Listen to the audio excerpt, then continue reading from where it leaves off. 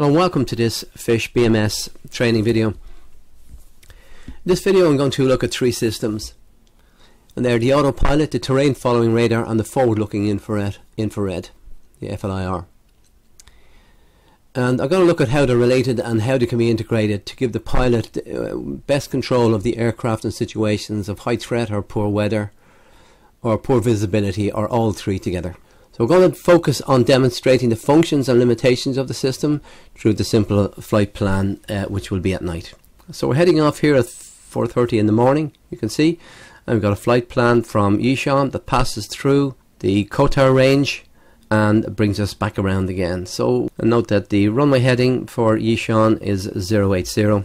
So let's look at the prerequisites for being able to use infrared and terrain following radar, because the Autopilot system is pretty much widely available on all the F-16 aircraft. However, terrain following radar and FLIR are not commonly available.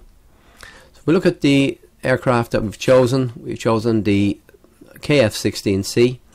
This is one of the aircraft that allows us to use the sensors needed to do the terrain following and the forward-looking infrared. And just to list out some of the aircraft that have this available to them: the Block 32 and 40 EAFs, the normal Block 30 and 42, and the Block 52 plus the HAF, and the KF-16 as we see we're using here, and also most of the Israeli aircraft, the F-16Is and the Sufas.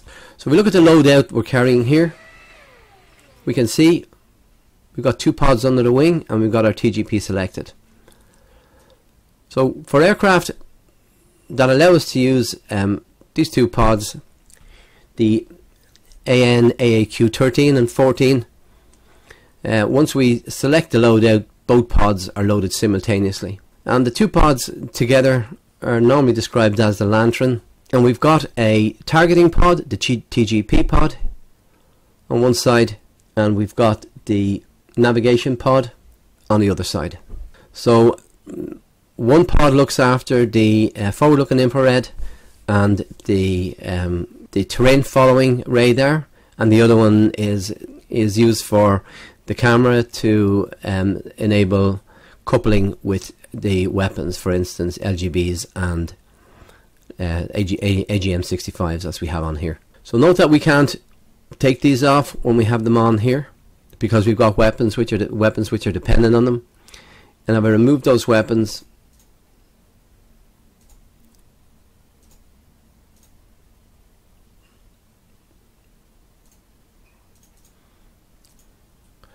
we can now take the pods off. We can arm the aircraft with the pods without any weapons, but you can see it can't be done the other way around.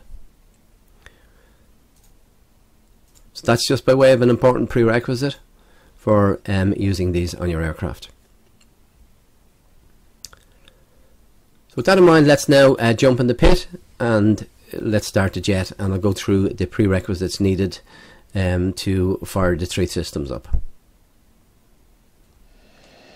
Okay, we're in the pit now and we've just started up the engine, and the first thing we need to do, or soon after we start up, we need to switch on our sensors because they take time to cool down.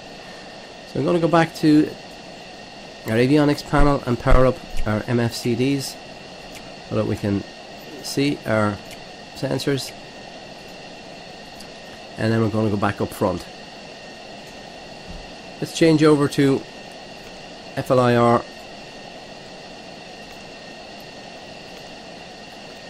and to our terrain following radar on the left MFCD. And you can see that neither of them are on at the moment, and the reason why is because we don't have our hard point switched on. And we've got to do that by coming down to the sensors panel here, and we click on the left hard point and we look back up at this. We see now the symbology indicates that the sensor is actually being detected and it's showing up on the MFCD. The first thing we need to do is switch it on there, and it says not timed out. We're going to do the same thing with the terrain following radar, OSB4, and you can see not timed out.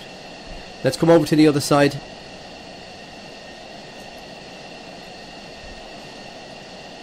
Let's load our data cartridge here.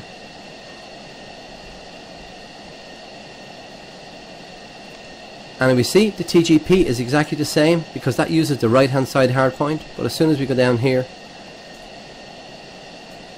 and we switch it on, we see now it's available but not timed out. So all of those three now are on. So just remember to make sure that the hardpoints are on, although you'll do that as a normal startup sequence. And the other thing that needs to be on is the radar switch needs to be in altitude mode, which is 2 steps forward. And this is important for our terrain following radar because we won't be able to detect the ground.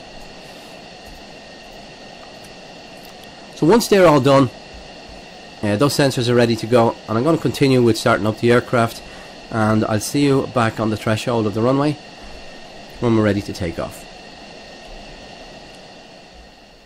Okay, hello and welcome back. We're in the pit now and on the threshold and pretty much ready to depart. Just do final takeoff checks. Before we take off, we're just going to have a quick look at our sensors and make sure they're the way we want them. I'm going to take this one out, the weapon page out, and we're going to replace it with our FLIR. And we can see our FLIR is now ready because the not timed out signals, our indication is gone, and also the same with our terrain following radar and our TGP. We'll actually switch that on if we wanted to now. So we're pretty much ready to take off. I'm going to set to push the steer point 2. Rolling.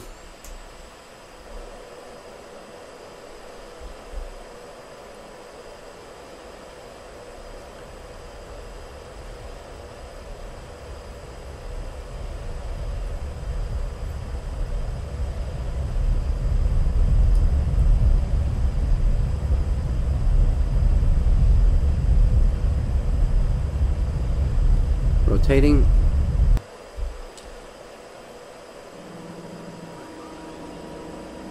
Gear up. And align for steer point 2. So I'm going to use the autopilot now to take us on this current heading to steer point 2 and maintain this pitch. So we do this from the autopilot panel, which is called a miscellaneous panel, I don't know why. We're going to switch to, there's two positions for the roll switch. One allows us to follow our current selected steer point, and the other one allows us to follow our heading bug. We're going to switch to our steer point by clicking it, switch down.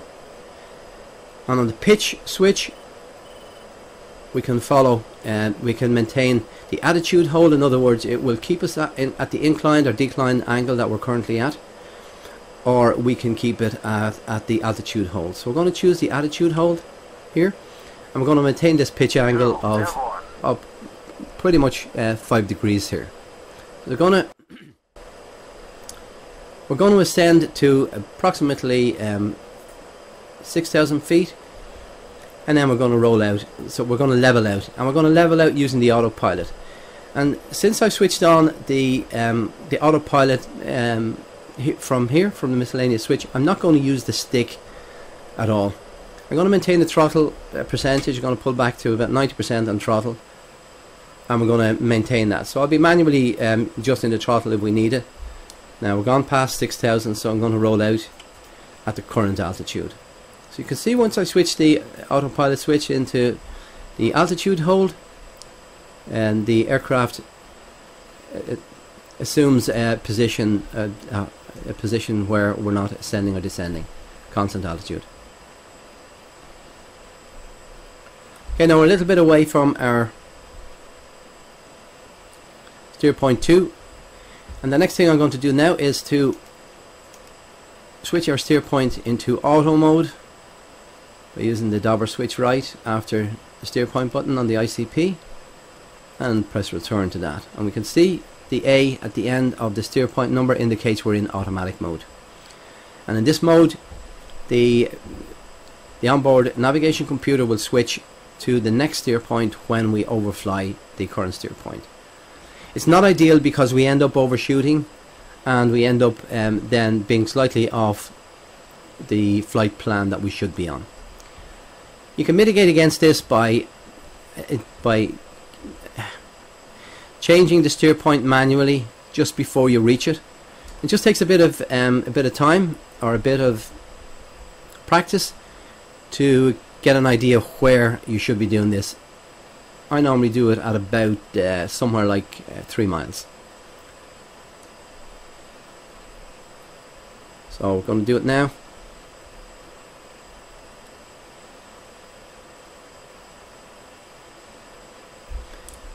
And note that now the autopilot is maintaining our current altitude, you can see there, and it's turning on a 45-degree bank angle here into our next steer point. I'm going to miss it by a little bit. You can see we're just overshooting ever so slightly.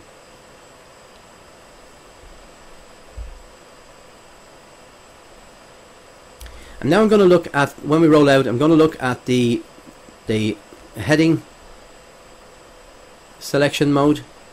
And we do this by looking at the HSI, and we can see there's a heading bug here. When we roll the heading rotary, you see the heading bug there follows.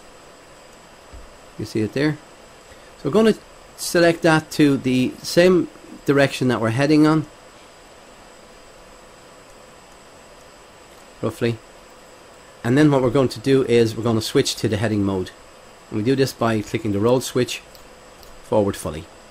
Now aircraft will make a slight adjustment because it's not exactly the same as the steer point heading direction. But the benefit of this is you can see the way we're slightly off on our flight plan. We can manually adjust it now. Once again, without touching the stick. I'm going to roll this to the left a little bit, and the aircraft is going to follow. So we're going to turn in towards that flight line a little bit, and then I'm going to turn it back out and bring us back on our current flight path. Gone a little bit to the other side, but you can see the principle. So with the combination of these two buttons, you can essentially manually control, or you can use a steer point to control the direction.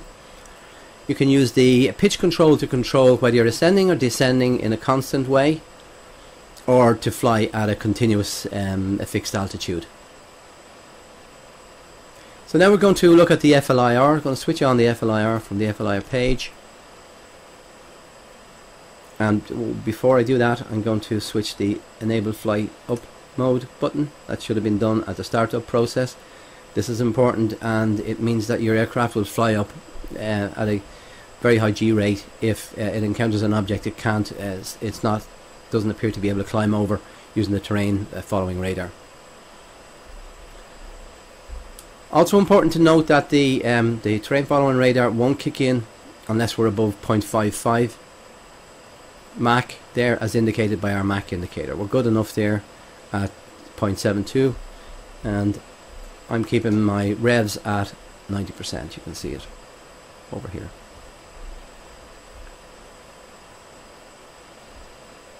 So I'm going to switch back to our steer point mode to make sure we stay on track.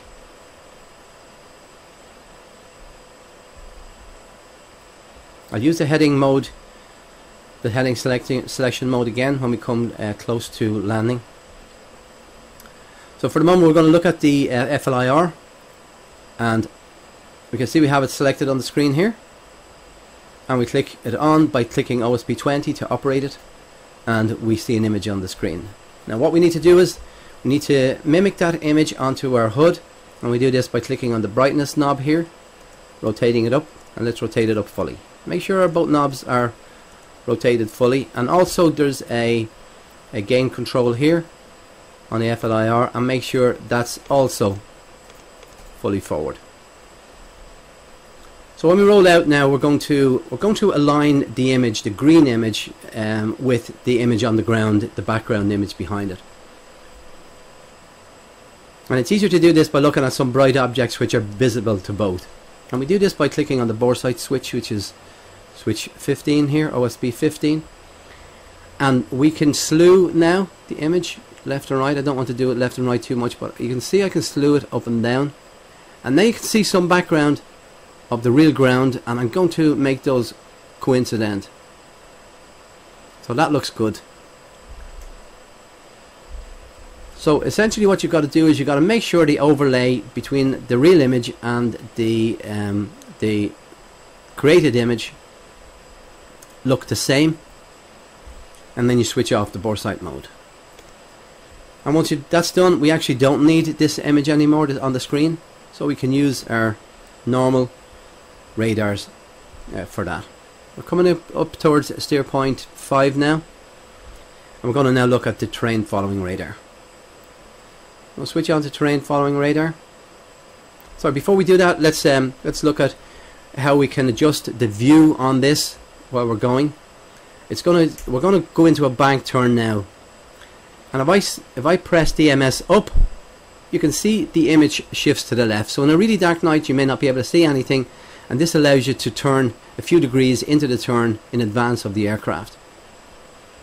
If I hold that switch up and I use the cursor to move it around, I can also look down and look left, look right a few degrees, just enough to be able to give me a better indication of what I'm flying into. So to say that again, you hold the DMS up and use the cursor to slew left, right, up or down.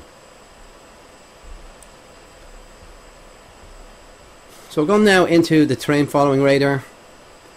Select it on the left MFCD, and you can see there's options here for normal, LPT, standby and weather. In LPT mode it's limited and we can't use our steer point, the autopilot down here, when we're doing that. In weather mode it takes account of the weather and allows you to fly in poor visibility and in rain, and that weather switch is accessible from the ICP also. I'm not sure why we can't go back to normal mode from that, but it allows you to switch very quickly to weather mode, but not very quickly out of it. We've also got an altitude selector here on the right hand side, and we're going to select 1000 to start with. We're currently 5600, so we're going to select 1000, and we're going to now switch it on by switching on the normal mode, and now we get the symbology up. Now at the moment nothing is happening because we haven't actually activated it, and you can see on the miscellaneous panel again above the pitch button we can see the advanced mode shows standby. Now this is actually a button that we can press, and when we wish to switch into the terrain following mode, we'll switch this advanced mode into active. Now currently I can go out of the altitude hold mode and we can manually descend. And we can see as we start to adjust the aircraft too extremely, we're going to get some limits and indications, and that indicates that the system is working correctly. So I'm going to just level out here close to 2000, and I'm going to switch into the FLIR mode properly now. So activate now takes us down. So we're now being taken down, and if we had the altitude, if the pitch button in either of the autopilot modes, they will be forced back in by this depression of this button. They'll be forced back into the center position. So this indicates that it's the terrain following radar that's controlling our altitude, and not the autopilot pitch control. So we're going to continue down. We're in a hard mode, which is the most accurate. It's the best to follow radar, and we're going to go down to 500. Best not to try and dive down from 5,000 feet to 200 feet, because the system may not be able to do that aggressive maneuver. So it's safer to come down. But you can see we're gently making a turn. We're following our steer points. And once again, I haven't touched since I started autopilot after taking off. I haven't touched controls on the aircraft. So I'm going to come down now to 300. Some roads and buildings there, and you can see the way the FLIR is lining up pretty nicely there.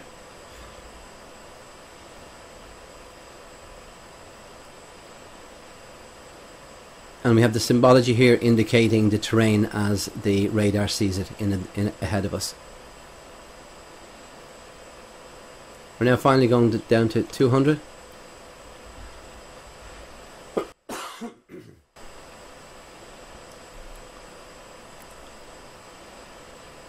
and we're steer point 7, so our final steer point should be steer point 8, I think.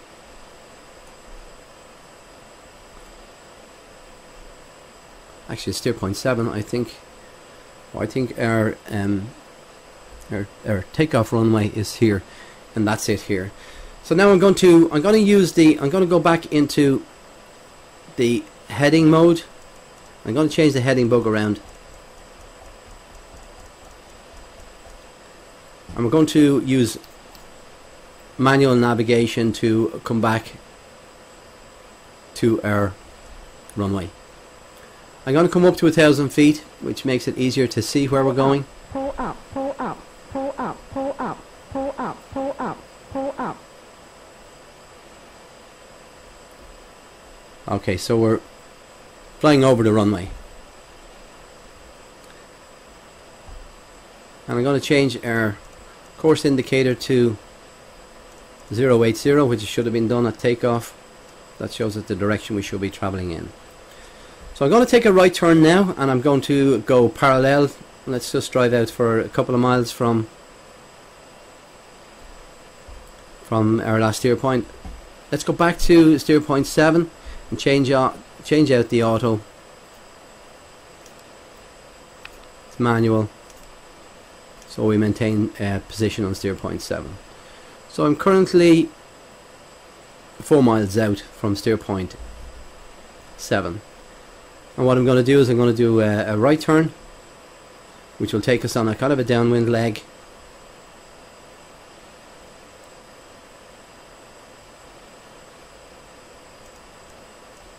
I'm going to do this by rolling the heading bug. So bring it in line with the heading 080, which will give us a downwind direction, and we're going to now be tracking away from the airbase.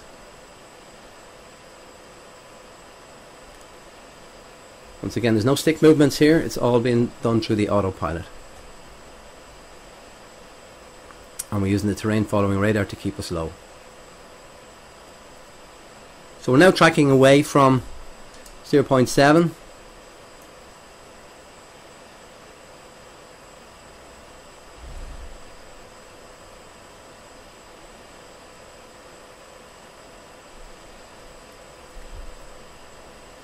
I'm going to go for a couple of more miles, and then we're going to start turning in, and we're going to intercept the heading into 080. Now it will be slightly off from an ILS, and I don't have the ILS details thumbed in, but when we get a visual we can take over manually and do the landing that way. So let's start rolling in now. So I'm going to go on a crosswind leg.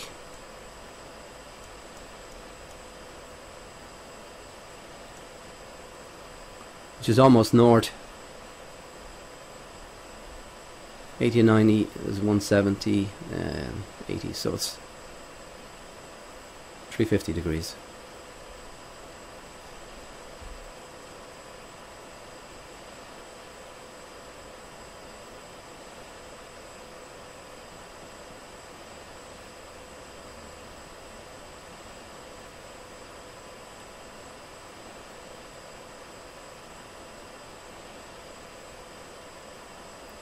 Okay, so we're now heading towards the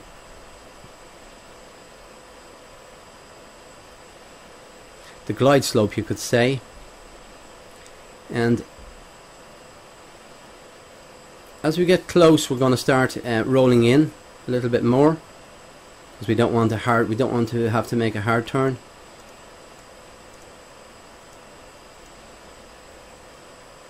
So I'm now going to start intercepting at a shallow angle.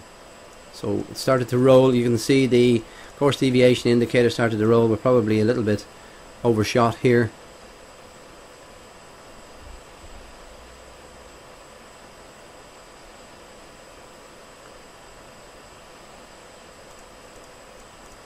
And I'm going to push a little bit further.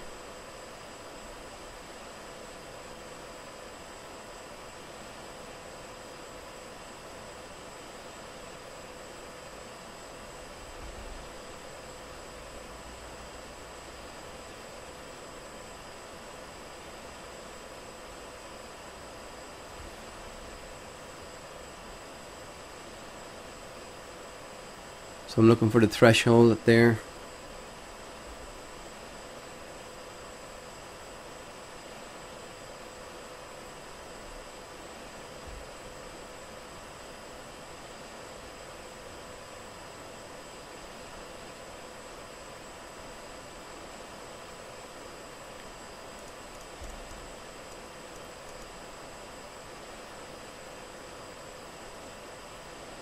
Okay, we're 6 miles out.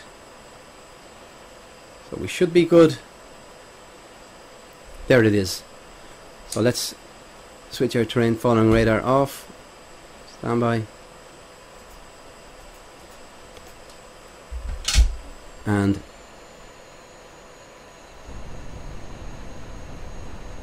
probably gone a little bit too fast. Air brake's fully out. Try and bleed off some speed.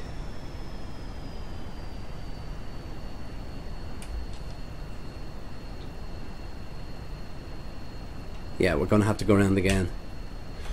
Anyway, you can see by using the navigation, we got ourselves pretty close to the runway, and what you could do is overfly the runway and then make a visual landing after that. I'm just going to make a altitude manual approach in here.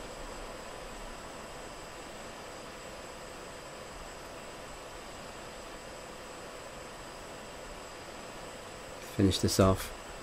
But I've pretty much covered what I need to, or what I wanted to show you with the Autopilot terrain following and FLIR. So this is just going to be a landing.